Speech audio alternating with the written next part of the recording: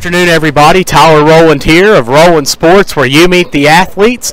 And I'm here at Blue Ridge High School at a basketball event. We've seen a lot of different teams coming in here and playing, and I am with Brandon Jennings of St. Christopher's of the Saints, who has come in and saw him play and put on an impressive performance.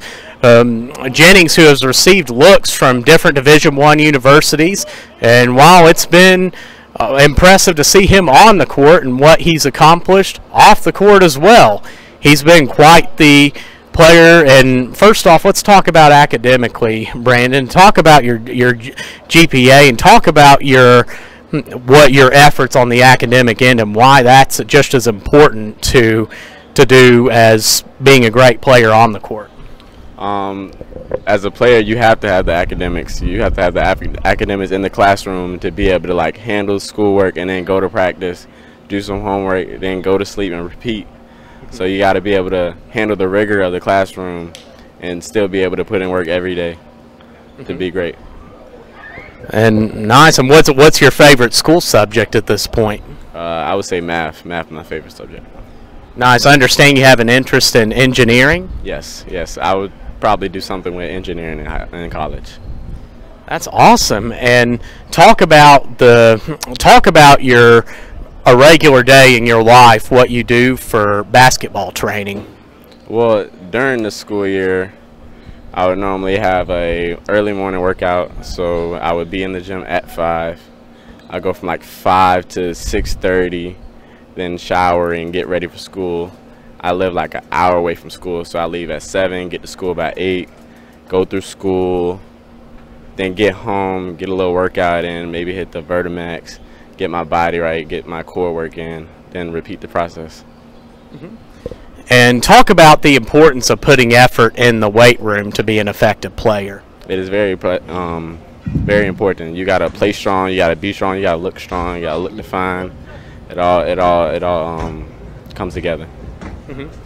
And talk about the importance of hustle on the field. Now, you're a very athletic player, but you have a lot of talents. But what impressed me when we saw you play, it was that you didn't rely on that. You relied on your heart and determination.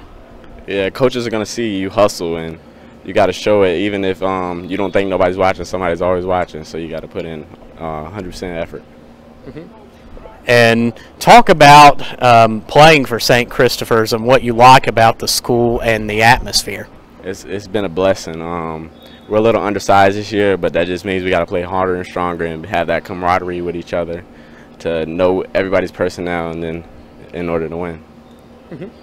And to give your fan base the opportunity to get to know you a little bit better, talk about what are some of the things that you like to do as a team.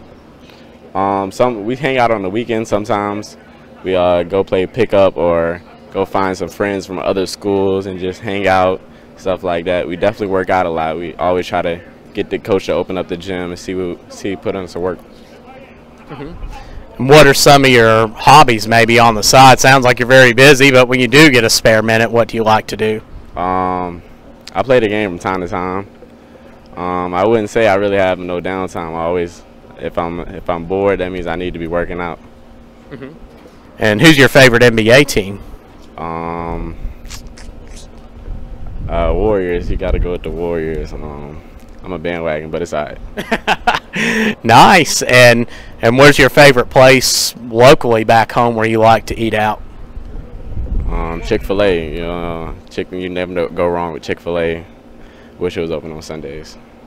Nice. Very nice.